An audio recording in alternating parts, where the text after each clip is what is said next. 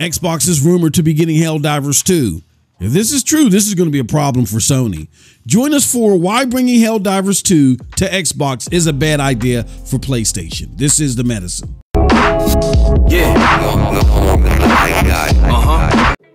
What's up, people? What's up, people? What's up, people? It's your boy MM2K of GEIX, Hard Knock Digital Culture, Cloud Dosage, MM2K Gaming.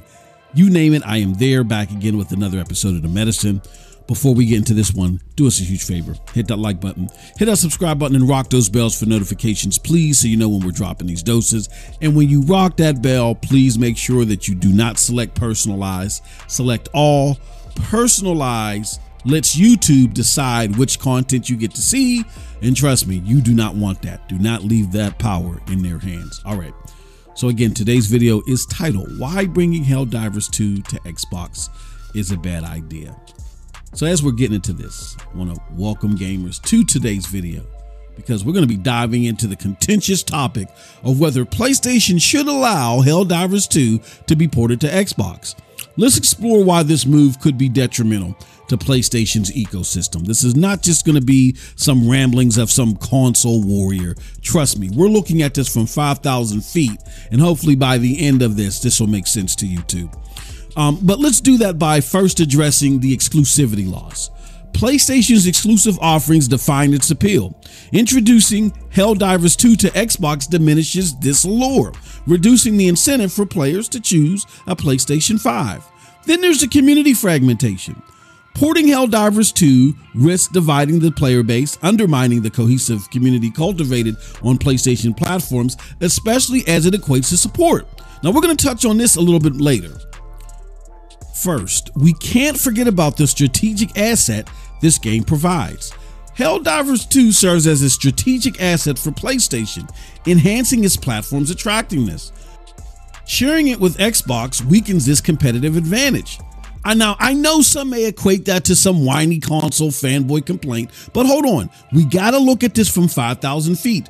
Weakening this advantage softens the support for the platform, which cascades to financial backing towards the quality that has become synonymous with Sony. So yes, all this is interconnected, beyond just being a fanboy, to those that love top-notch quality games. Then there's the all-important reputational and brand risk. Past resistance from PlayStation fans on Reddit signals potential backlash against an Xbox port, posing a reputational risk to the brand. Such risk cannot be ignored. As such, a roaring backlash would be catastrophic to the superior image they hold in their market and become a PR nightmare. In addition, you must be cognizant of the resource efficiency issues this causes. Focusing on fewer platforms allows developers to optimize resources efficiently, ensuring better quality and performance. Quality control and technical optimization.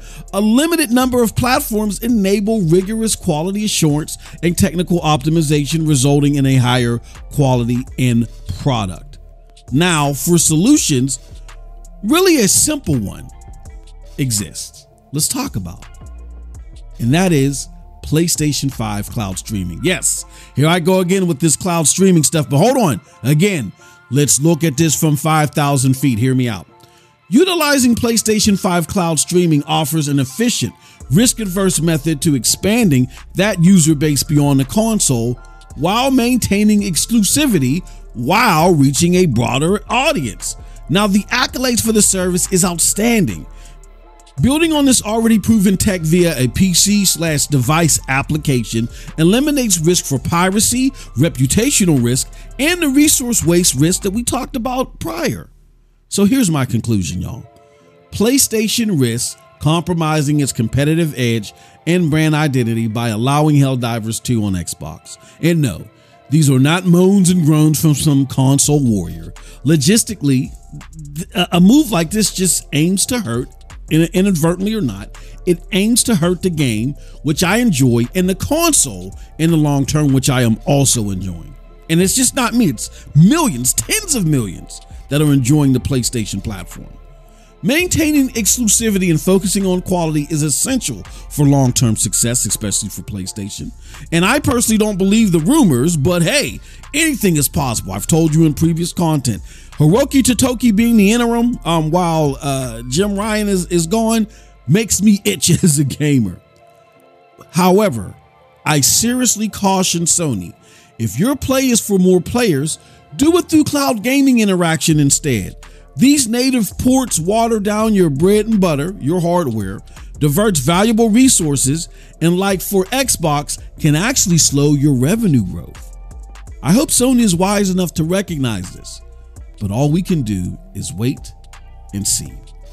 And that's it from your boy. Let me know what y'all think about all this in the comment section below, because like I always say, who cares what I think? But if you did like what I had to say, check out the links below to follow me. They will lead you to GEIX, Hard Knock Digital Culture, Cloud Dosage, and yes, here, MM2K Gaming. With all that said, peace. Have a wonderful, wonderful gaming day.